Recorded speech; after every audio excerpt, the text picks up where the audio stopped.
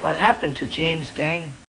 Drummer Jim Fox first played with the Cleveland area band The Outsiders, but left them in 1965 to attend college. After they had a national hit the following year with Time Won't Let Me, Fox returned temporarily to play with them after their drummer was drafted.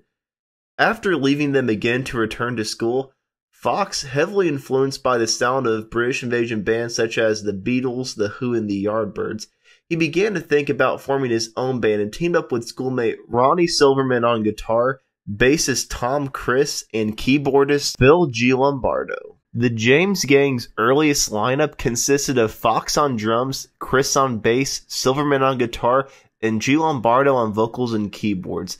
And after auditioning some 25 candidates for lead guitar, the band decided to go with Greg Grandillo, who later played with another popular Cleveland band, Rainbow Canyon. He was soon replaced by Dennis Chandler, who was then succeeded by John Mouse Mikulski, who with the Count 5 had enjoyed a national hit with Psychotic Reaction. A short time later, Fox was invited to audition for a 9-piece rhythm and blues band that was being assembled. Fox initially declined the offer, but changed his mind when he heard that local guitar legend Glenn Schwartz, who was fresh out of the Army, was to be in attendance. After hearing Schwartz play, and hearing that two of his influences were the Spencer Davis Group and Jeff Beck, Fox was impressed and invited Schwartz to join the James Gang. However, Mikulski was not as enthused by Glenn's playing as Fox and left the band immediately. Ronnie Silverman soon departed as well to enter the military. Bill Jarrett was then brought in to play alongside Schwartz. No recordings were ever released by these early lineups of the band. Around Christmas time of 1967, Schwartz, who was found to be AWOL from the Army and was breaking up with his wife, decided to leave the band and move to California, where he ended up forming the band Pacific Gas and Electric. Just days later, shortly after the new year of 1968, a friend of Schwartz, Joe Walsh from a band called the Measles, knocked on Fox's door and asked to be given a tryout as Glenn's replacement. Walsh was accepted and the band continued as a 5-piece for a short time. That changed when G. Lombardo, who was still in high school at the time, left. Jarrett and Walsh worked together on guitar parts, but in the spring of 1968, Jarrett ended up leaving as well. He was replaced by returning Ronnie Silverman, who had been discharged from the military. On Sunday, June 9, 1968, the group played a concert in Detroit at the Grand Ballroom opening for Cream. At the last minute, Silverman informed the others that he would not be joining them at the show. The band, desperately in need of the money, took to stage as a trio. They liked their sound as a threesome and decided to remain that way. In 1968, the band signed with manager Mark Barger, who was handling the career of a fellow Ohio band, the Lemon Pipers, who had just scored a #1 hit with Green Tambourine. Barger put the gang in touch with ABC Records staff producer Bill Szymczyk, who got them signed to ABC's new Bluesway Records subsidiary in January 1969. In March 1969, the band, now consisting of Fox, Criss, and Walsh, released its debut LP, titled Your Album. Later in 1969, Bill was coordinating the music for the George England movie Zachariah, which was released in 1971 based on the 1922 novel Siddhartha by writer Hermann Hesse. Bill arranged for the band to appear in the movie with 2 James Gang songs, Laguna Salada and Country Fever.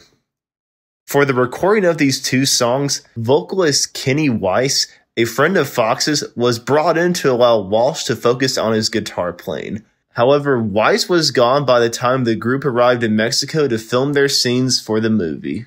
Laguna Salada and Country Fever later reappeared as bonus tracks on the 2000 re-release of the James Gang Greatest Hits. In November 1969, bassist Tom Criss left the band after his father George was diagnosed with lung cancer after he had worked for Alco for years, where he was likely exposed to various industrial carcinogens involved in the production of aluminum. Criss was replaced by Dale Peters, who was brought in from another group called Case of E.T. Hooley. Criss also died from cancer on May 6, 2013 at age 63. In 1969, Roger Abramson went to JB's, a small club in Kent, Ohio, and advised Belkin Productions to start a management division with the James Gang and the band Silk, which included Michael Stanley. In July 1970, the band released its second album, James Gang Rides Again, which included the popular single Funk No. 49.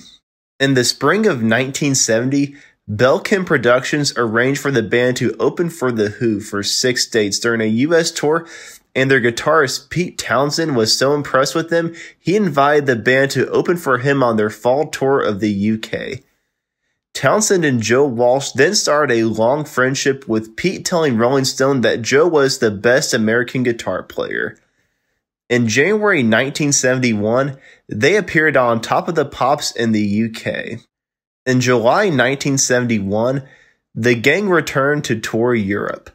During their heyday, the band also shared the stage with artists like Grand Funk Railroad, The Kinks, Humble Pie, Three Dog Night, and Led Zeppelin. But after 2 more albums, 1971's Thirds and the live album James Gang Live in Concert released later that same year, Walsh, who was tired of the pressure of doing most of their writing and singing and becoming the only melodic instrument in the trio, left the band in December 1971. He relocated to the mountains of Colorado and eventually formed Barnstorm. And then several years later, he later became part of the Eagles and is still with them to this day.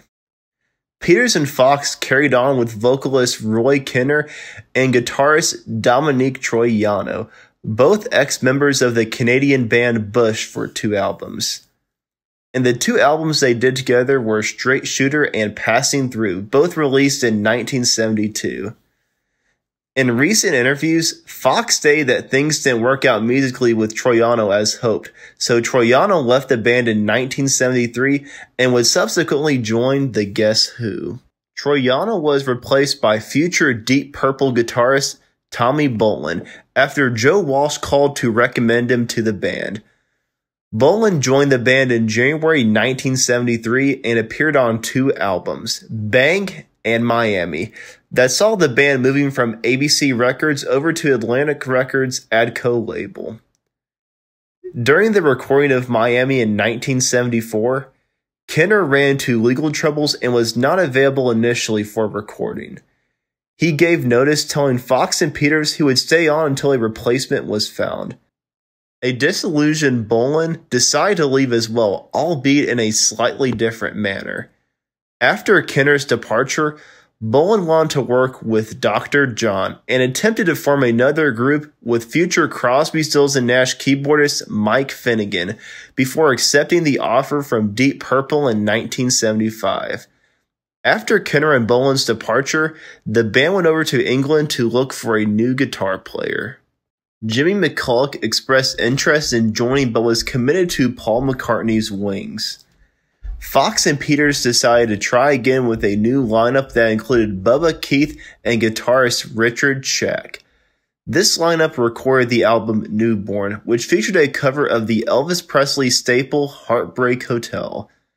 The band released a final recording, Jesse Come Home, in February 1976, which featured the return of early members Phil Giambardo and Bob Webb. The original band James Gang disbanded in 1977, leaving drummer Fox as the only remaining member. After James Gang broke up, Fox was involved with the Belkin management firm. Other latter-day gang members included Bubba Keith and Bob Webb. The classic lineup of the band, consisting of Walsh, Peters, and Fox, first reunited in July 1991 in Cleveland. They also appeared on the Drew Carey Show in the 1998 to 1999 season, and at the Rock and Roll Hall of Fame and the Allen Theater in Cleveland for 3 shows in 2001. Joined by keyboardist Mark Avsek, who used to play for Wild Cherry and Donnie Iris and the Cruisers. The James Gang performed a handful of shows in the Cleveland area in 2005 and 2006, with Glenn Schwartz playing guitar and singing Thursday nights at Major Hooples in the Flats. Schwartz died on November 3, 2018 at the age of 77. In April 2006, it was announced that the Walsh-Peters-Fox lineup of the group would be touring the U.S. later that summer, supported by keyboardist Bill Appleberry and backing vocalist Stacey Michelle. In March 2012, it was stated that Walsh was in the Cleveland area Lava Room recording studios with Fox and Peters, working on new recordings of their well-known James Gang tracks. In August 2022, it was announced that the band would play 2 shows for the Taylor Hawkins tribute concert scheduled for September 3rd at Wembley Stadium and September 27th at the Kia Forum. Proceeds from the event raised funds for various veterans-related organizations via Walsh's Vets Aid charity. And that's what happened to James Gang. Thanks for watching. Like and subscribe if you haven't already. And give me some facts about the James Gang band that I failed to mention. And do you think they will ever reunite again for a tour? Let me know your opinion on that. Thanks for watching. I'll see you in the next video.